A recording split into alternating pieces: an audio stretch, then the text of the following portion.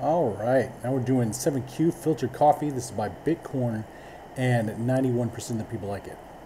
Pardon me. We love coffee and want to know what beans we can afford to buy it. The first argument to our search function will be a number which represents our budget. The second argument will be an array of coffee bean prices. Our search function should return the stores that sell coffee within our budget, and the search function should return a string of prices for the coffee beans we can afford. The prices in this string are to be sorted in ascending order. All right, so right here we're going to say const search equals budget and prices, and then we're going to turn this into an arrow and come down here and say console.log so we can test it easily. All right, so the first thing we're going to do is we're going to filter, we're going to use the filter method on this prices array, this array right here. And so if you don't know about the filter method, it creates a shallow copy of a portion of an array filtered down to just the elements from the given array that pass the test implemented by the provided function. In the syntax we're going to use this arrow function syntax. We're going to have filter here, element for an argument for this function that's going to filter out using the expression we write. So we're going to say, first we're going to say prices dot filter, and we're going to have an element, and we're going to have the element be less than or equal to budget. All right, so it's going to go through every element and see if it's less than or equal to our budget.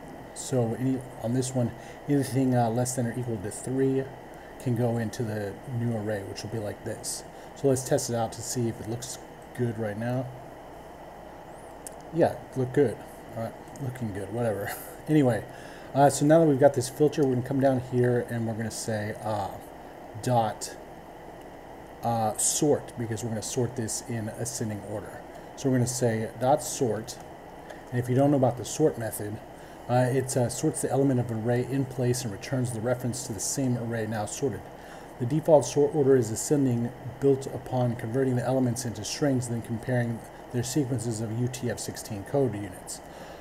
So because of that, we're going to have to do a We're going to have to do a function to actually sort it, because if we leave it as is, it'll put like right here, it'll make 100,000 be before numbers like 21 and the number 4 as well. So we're going to use this arrow function syntax with a and b here, and then we're going to do a minus b, because when the number in the expression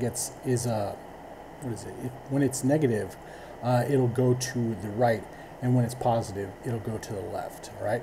So let's come over here. We're going to say a comma b, a minus b, and let's test it out.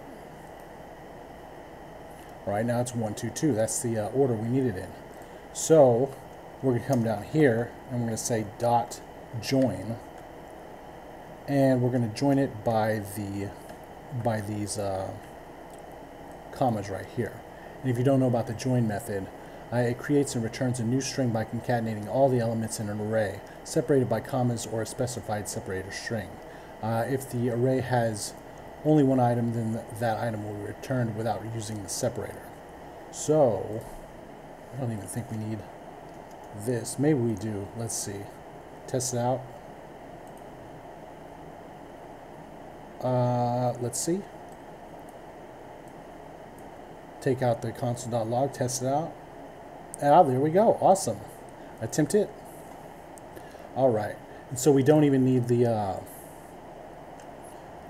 single quotes comma, because it'll just do it by itself. All right, submit it. All right, so these people, they did it that way, like we just said we didn't have to do. These guys did it different. They did a filter, sort, and then toString. Anyway, and you can check out the rest if you feel like it. Let's go to mine. Just me, best practice in my opinion. Very much like this, and we'll see you next time.